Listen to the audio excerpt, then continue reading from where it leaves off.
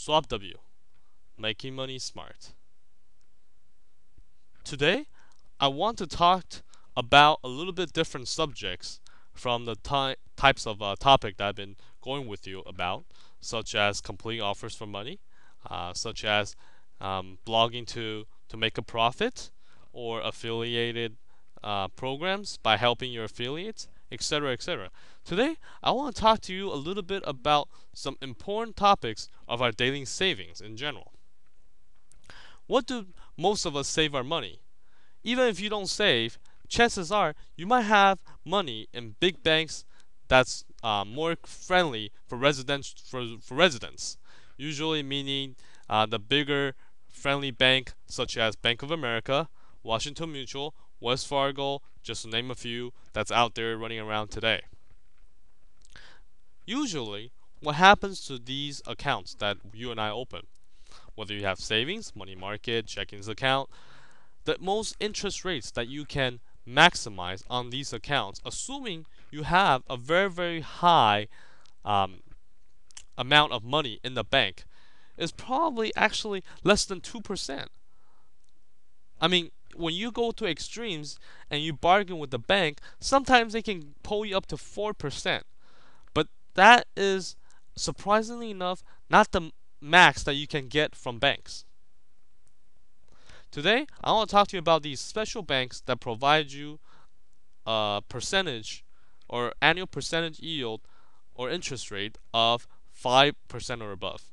The first one I want to introduce you is actually Washington Mutual itself through the internet banking system.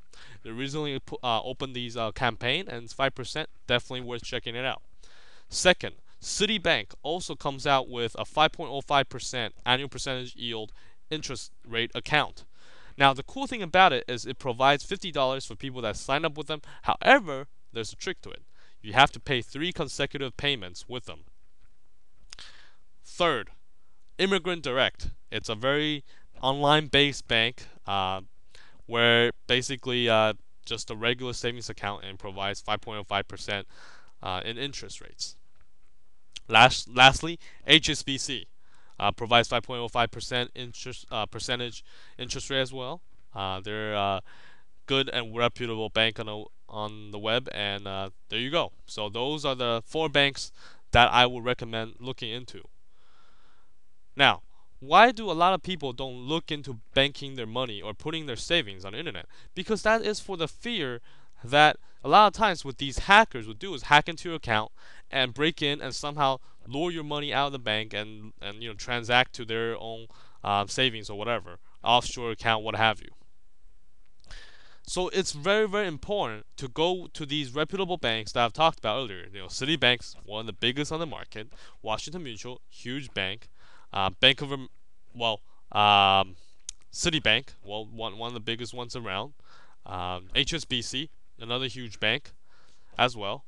Lastly, Immigrant Direct is more online based. So unless you're familiar with online based banks, I think your best bet is to go with some bigger institution, and that will maximize your profit. Now, the second thing I want to talk to you about is to transfer these money around.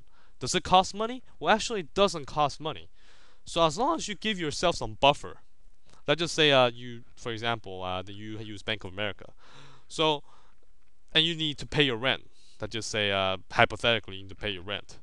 So as long as you give a few days before that to wire that online banking account that money into your account, the wire transfer will be free and you will be good to go.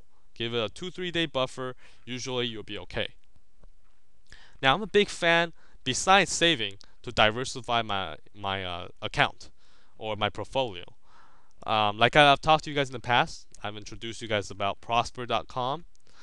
With good investments, you can make up to, from my experience, you can make up to 14% annual percentage yield of interest. So it takes a lot of risk here and there, but your best bet is to probably go with what the group leader picks, and I will talk a little bit more detail in that in my blog today. So in terms of banks, be sure to go through those banks that I've talked about to maximize your savings. So that will conclude with today's lesson. Swapw, making money smart. www.swapw.blogspot.com.